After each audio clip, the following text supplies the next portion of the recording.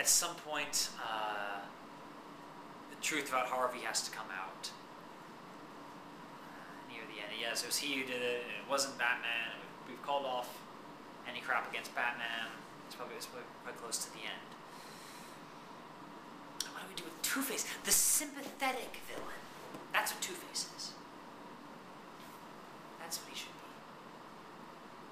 At some point, Alfred tells Batman the truth about Rachel. And at some point, Batman passes that on to Harvey.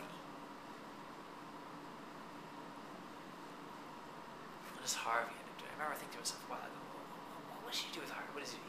We end up throwing him in jail, or maybe redemption? You know, does he change his ways and get away, or does he commit suicide? I had an image in my head of him holding a gun and pointing it, and then pointing it between each half of him, and eventually winds up, I forget which half.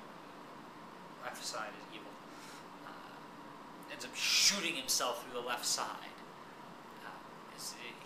He's attempting almost a redemptive suicide. He's killing himself because he's realized that he's evil. I thought of that option. It's not my current plan to use it, but something along those lines. We find out. We find out that Batman is Bruce Wayne. The criminals find out anyway, and they kill Bruce Wayne, and then Batman keeps fighting. But in the meantime, and perhaps that even introduces some doubt. Or was it really Bruce Wayne? Maybe we had that wrong. Maybe Reese lied to us. Oh, frick, we killed him. Oh well. Reese is another innocent, a relatively innocent guy who ends up getting crossfire. Also innocent people getting crossfires. But at some point, at least for Harvey Dent, he specifically confirms it. It really is Bruce, which means Batman not only, screwed things up and allowed Rachel to get blown to pieces, but, okay. What did Harvey know about Rachel and Bruce? Maybe he finds out about that too. And say, and furthermore, you were trying to date my girl.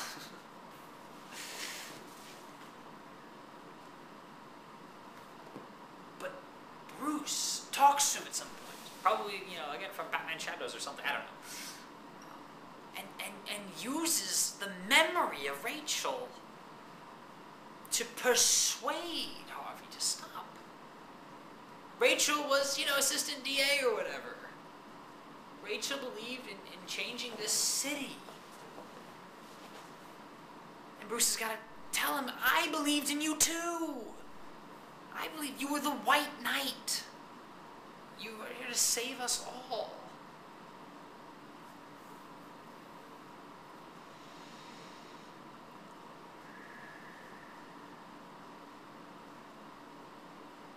At some point, perhaps Gordon finds out Batman's identity, or finds out that Alfred knows Batman, which is fairly clear. It might be Bruce Wayne we're talking about as Batman, but it's still a little hazy, maybe something like that. That's going to play into it a bit.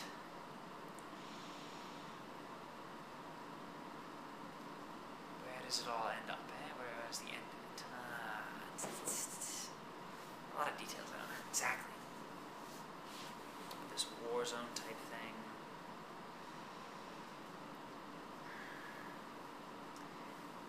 And something for Batman to do in his final actions. Oh, I haven't even mentioned something else yet.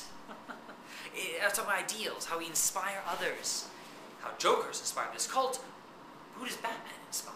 And we even set this up in The Dark Knight. It's so good. You had people, regular people dressed up as Batman, and they're not even halfway as effective as Batman, but nevertheless, they're trying. And again, and you get the feeling that the Joker people have more people, but there's also a pro-Batman group, and they leave graffiti of just the Batman symbol or something, or long live the Bat, things like that.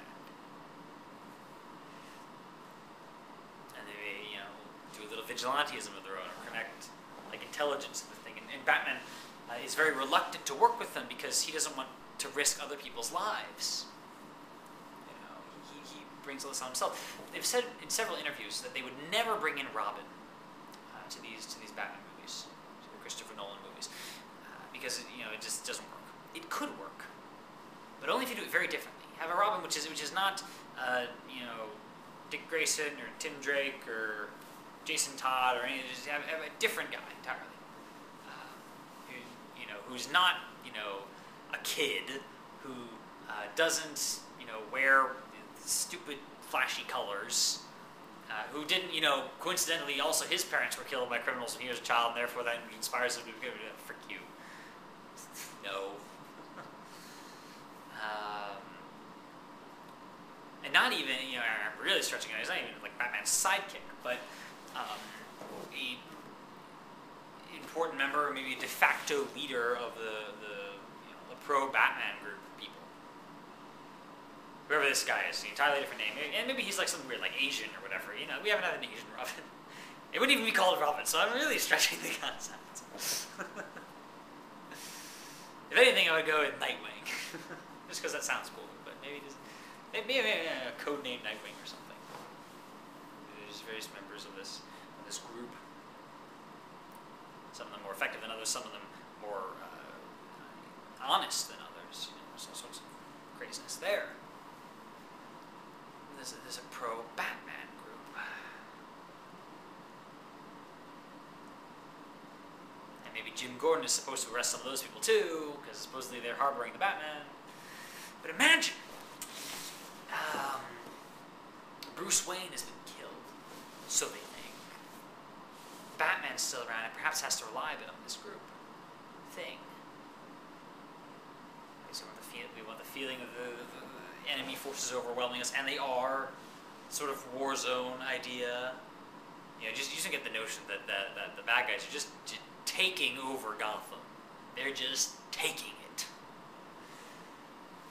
And maybe we'll send in the military or something, but we're not even sure where that would end up with. By the way, there's still a lot of innocent civilians running around.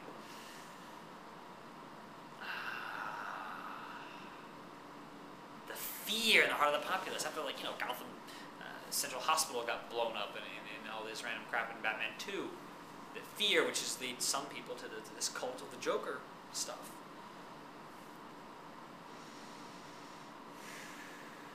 Something for Batman to do in his final acts. I thought maybe there's a large number of bombs in the city in various buildings. And whenever they feel like it, they can blow one up. If, for instance, the cops, rout out all the Jokers from a given building, or even just some of the Jokers, because Jokers are willing to sacrifice their own kind. We just hit this button, and we blow up that building. Which is potentially, helps to explain why we haven't exactly sent in the military, or frick, everywhere we go, they blow up buildings, which kills civilians, which, so forth, so forth, so forth. Bombs and such. Oh, I forgot to mention, way back when I was saying about Batman 2, and how Two-Face has these bombs in this place that he blows the building in half, and creates all this rubble. The thought was that Joker had helped to set that up. That Joker put a bunch of explosives in this random building, and then in that scene where he says, "Take this card," he might also mention the address of this place, this building that we can blow up here. And then, as Two-Face is waving his gun around, he's also moves some of these barrels. He puts the explosive barrels in a line to make this thing that would blow the building in half, because that is obviously his thing. Two-Face